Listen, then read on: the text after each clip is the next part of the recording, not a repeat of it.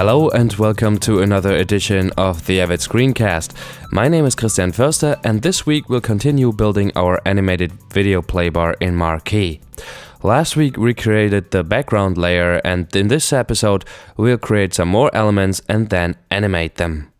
So let's get back into Marquee.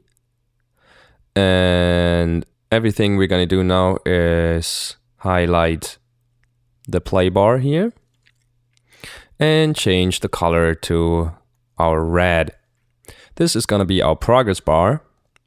And this is all we need to do. We're done here.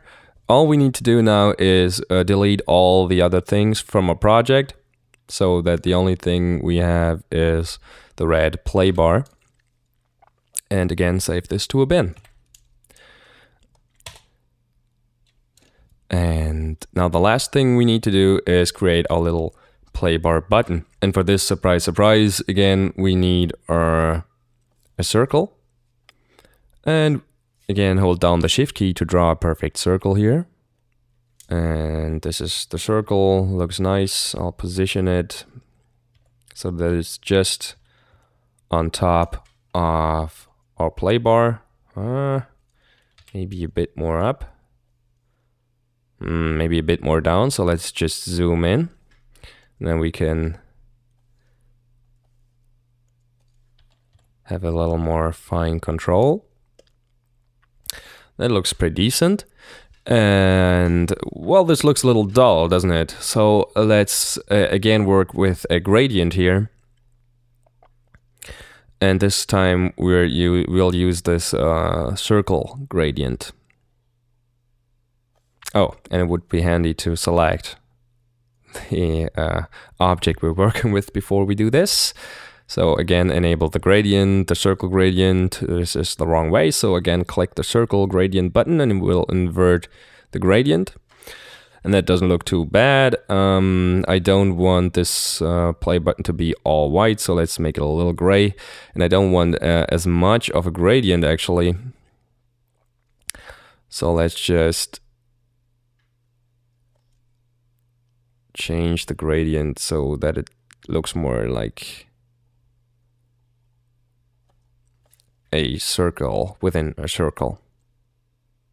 This is pretty okay. Again, I'll use a little drop shadow here to give it a more 3D-ish look. And again, all we want to save now is the circle, so let's just delete this progress bar and save this thingy to a bin. And now we're pretty much done with Marquee. I'll make this playbar 10 seconds long. Right now anyway, I'll make it 10 seconds long. We can change the duration later in any way we want. So there's 10 seconds of the background. And then we'll have the progress bar on top of it. And last but not least, little play button. Okay, now this looks a little static. There's nothing going on here. And now all we need to do is animate. And animating this thing is incredibly easy. And all we need to do is animate the title key. So let's do this for the red progress bar first. Go into Effect Editor. Go to the first frame and add a keyframe to, whoa, I actually didn't want to add a keyframe to the crop parameters. So I'll make this add to open groups and I'll open just the crop group. We only need to animate the crop parameter here. Do the same thing with the last keyframe. And now, again, of course, at the first keyframe, we don't want to see any of the red bar because nothing has been played as of yet. So let's just crop the right of the play bar until it is exactly below our little dot here. And now go to the last keyframe. And here as well, we need to animate the right crop.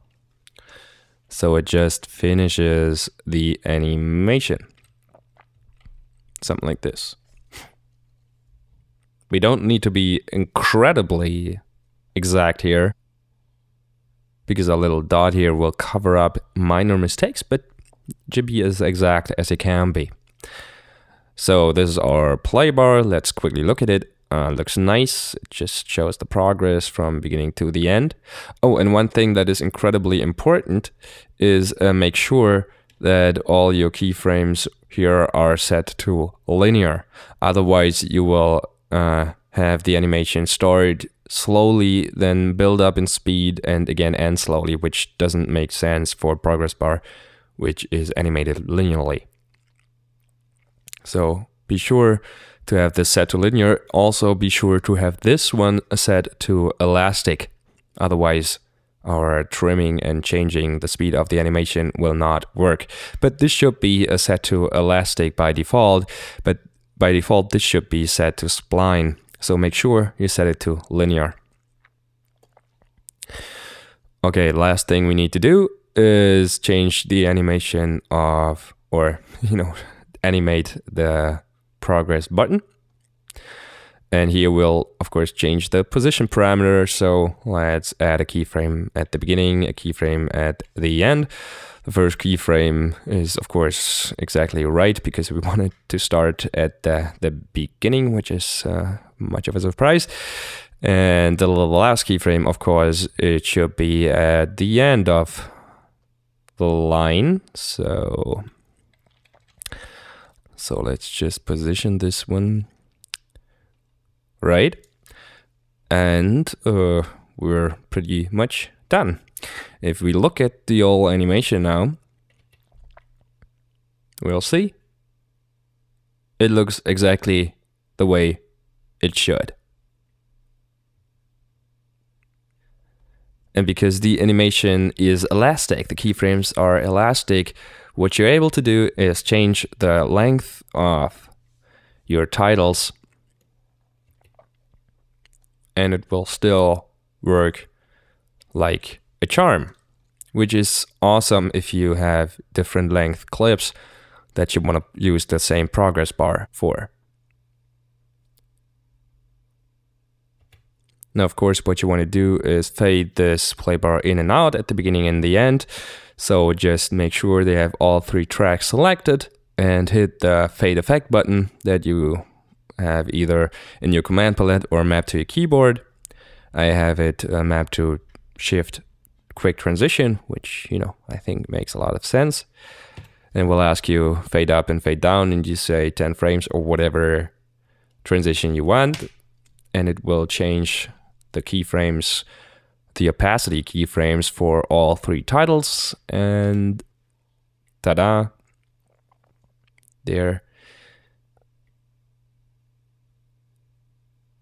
It works just fantastically. All right, that's it. Thank you for watching this episode of the Avid Screencast. I hope you liked it. If you didn't, just write me an email. But if you did, write me one as well. And don't forget to go ahead and subscribe to the podcast at avidscreencast.com. We can also watch past episodes and comment on the website or drop me a line at mail@avidscreencast.com if you have any questions or suggestions or stuff you want to tell me, like whatever stuff that happens in your family. Well, maybe not that. And don't forget to follow me on Twitter, twitter.com/avidscreencast, where I'm obviously not signed in, and on Facebook, facebook.com/avidscreencast. And if you'd like to see what kinds of things I do in my day job, check out editguy.de, where I promote myself. Alright, again, thanks for watching. See you next time. Goodbye.